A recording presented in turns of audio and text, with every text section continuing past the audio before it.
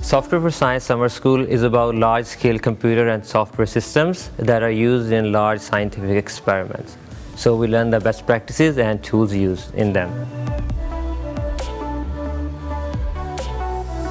So the course is divided in two main activities, projects that we choose at the beginning of the course and lessons that we have. And we have lessons about all sort of things. For example, we have lessons about physics and later. Amsterdam is a wonderful city, and the school is also wonderful as well. The people are nice and the social program is very good. We went to Surf Sarah, that was the first excursion, and we visited some surfers and it was really nice. It was a supercomputer, so it's a lot used for science, and as the course is about software for science, it's relevant to know how it works.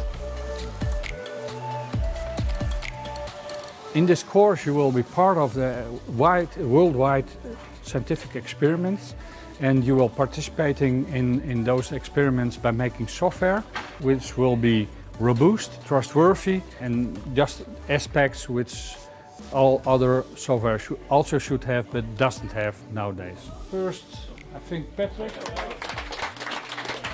So if you are passionate about software that is used for scientific endeavors, if you want to advance science in any capacity possible, then you should definitely join this course.